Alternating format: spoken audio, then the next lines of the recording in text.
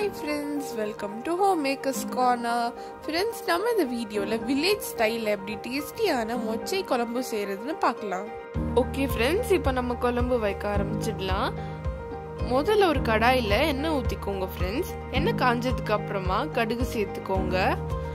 கடுகு புரிஞ்சு வந்ததுக்கு அப்புறமா வெந்தயம் சேர்த்துடலாம். கருவேப்பிலை,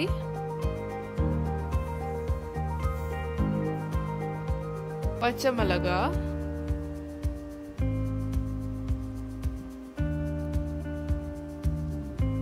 சின்ன வெங்காயம். இந்த குழம்புக்கு நீங்க சின்ன வெங்காயம் சேர்த்தாதான் ஃப்ரெண்ட்ஸ் டேஸ்டியா இருக்கும், குழம்பு நல்லா வரும். இப்போ நான் பூண்டு சேர்த்துக்கிறேன்.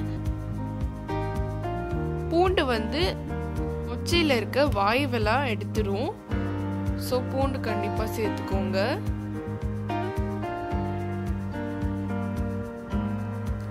இப்போ எல்லாத்தையும் நல்லா சாட்டே பண்ணிக்கோங்க.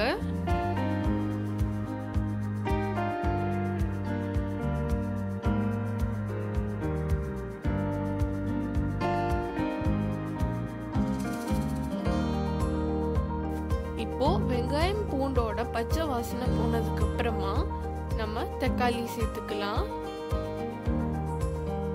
தக்காளி சேர்த்துட்டு அது கொஞ்சம் நல்லா ஸ்மாஷ் ஆகிற வரைக்கும் நல்லா சாட்டே பண்ண போறோம்.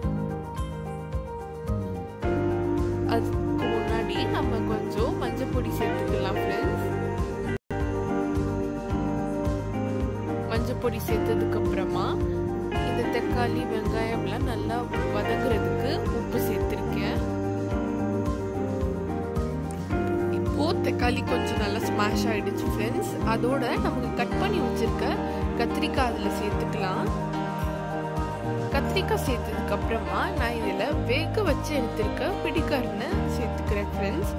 பிடிக்கரணைன்றது பாத்தீங்கன்னா சேனக்கிழங்கு, இந்த மாதிரி கிழங்கு வகையை சேர்ந்த ஒரு காய். இது இந்த குழம்புக்கு சேர்த்தா நல்லா இருக்கும். உங்ககிட்ட இல்லைன்னா நீங்க அவாய்ட் பண்ணிக்கலாம்.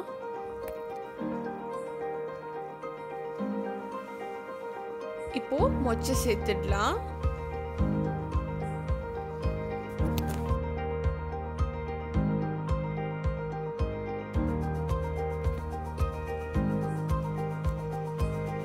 எல்லா காயும் நல்லா மிக்ஸ் பண்ணி விட்டுக்கோங்க. நீங்க கத்திரிக்காய் நறுக்கிறப்போ நறுக்குன உடனே ஒரு கிண்ணத்துல தண்ணி பிடிச்சு அதுல போட்டு வச்சிடுங்க, இல்லைன்னா கத்திரிக்காய் கருத்துரும். இப்போ நம்ம குழம்புக்கு தேவையான மசாலாலாம் சேர்த்துடலாம். முதல்ல நான் மிளகாய் பொடி சேர்த்துக்கிறேன். மிளகாய் பொடி சேர்த்ததுக்கு அப்புறமா மல்லித்தூள்,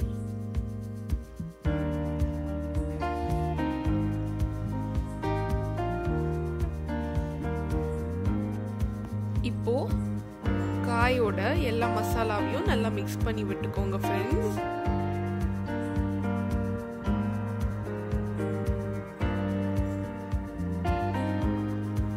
அந்த மசாலாவோட காய் நல்லா சாட்டே ஆனதுக்கு அப்புறமா நம்ம குழம்புக்கு தேவையான அளவு தண்ணி சேர்த்துக்கலாம்.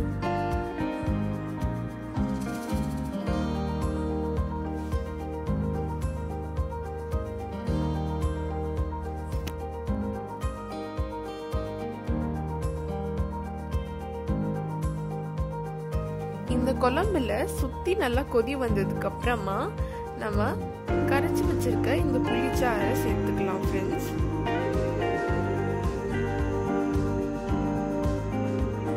இந்த குழம்பு பாத்தீங்கன்னா சாதத்துக்கு ரொம்பவே நல்லா இருக்கும். அப்புறமா தோசை, இட்லி இதுக்கெல்லாம் கூடவே ரொம்ப டேஸ்டியா இருக்கும். இப்போ நம்ம இந்த குழம்புக்கு தேங்காய் அரைச்சி ஊத்த போறோம் ஃப்ரெண்ட்ஸ். நான் அதுக்கு தேங்காய் அப்புறமா ஜீரகம் எடுத்திருக்கேன். குழம்பு இப்போ நல்லா கொதிச்சிருச்சு ஃப்ரெண்ட்ஸ். அதோட நான் இப்போ அரைச்சு வச்சிருக்க தேங்காவை இதுல சேர்த்துடுறேன். இப்படி நல்லா கொதி வந்ததுக்கு அப்புறமா தான் நீங்க தேங்காய் அரைச்சதை சேர்க்கணும். உங்களுக்கு அப்படியே ஒரு கிளேசி டெக்ஸ்சர் கிடைக்கும் நம்ம புளி சேர்த்திருக்கனால. இப்போ ஒரு 5 நிமிஷம் கொதிக்க விட்டு எடுத்தா ரொம்பவே சுவையான மொச்சை குழம்பு ரெடி ஆயிடுச்சு ஃப்ரெண்ட்ஸ். இந்த வீடியோ வீடியோ உங்களுக்கு பிடிச்சிருந்துச்சுன்னா லைக் பண்ணுங்கள், ஷேர் பண்ணுங்கள், சப்ஸ்கிரைப் பண்ணுங்கள். தேங்க்யூ.